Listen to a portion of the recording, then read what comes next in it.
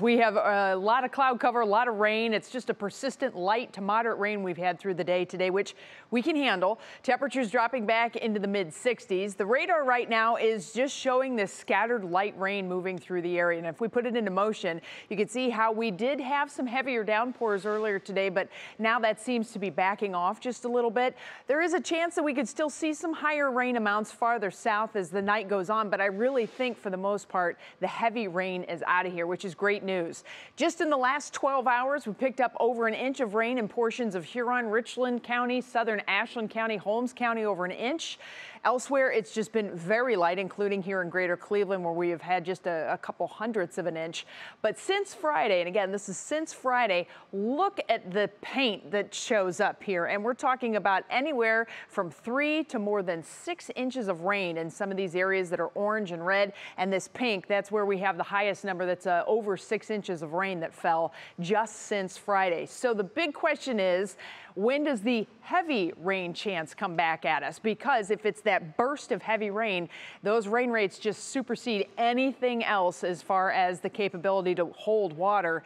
And it looks like right now we're not going to have that burst of heavy rain coming in. Now I say that, and then I show you this with a batch of shower and thunderstorm activity that's off to the west of us. Our best energy is going to be to the south, but we won't really get into the clearer weather until this whole storm system rotates through. And that's going to take at least another 24 hours. Where is the energy? Well, that's what's really going to help to wring out the rainfall. You get the lifting in the thunderstorms, so we look to what's called convective available potential energy. You can see the brighter colors south of us. So the thunderstorms that are really rain efficient producers will stay south of us too. And a lot of that is based on surface temperature. We have been very cool today. We only topped out at 77 at Hopkins. We're sitting in the upper 60s and low 70s right now. Folks wearing sweatshirts and jackets around town today.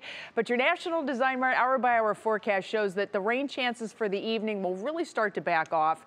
Tomorrow, we're still going to be dancing around with scattered rain showers, maybe some rumbles of thunder. Watch how things really start to move, though, as that storm system comes in here. Once that area of low pressure finally rotates out of here, which looks like it'll be by Tuesday night, that's when we start to really see some appreciable improvement in the forecast. And in your Union Home Mortgage forecast, you can see where that starts to take place. The rain lingers into Wednesday, then we will see it back off. We'll get some sunshine in here on Thursday and pop into the low 80s. On Friday, a warm front moves through, and that is going to open the gates to some heat that's going to be here for the weekend and into next week. Of course, just as the kids get ready to go back to school, isn't that just the way it works?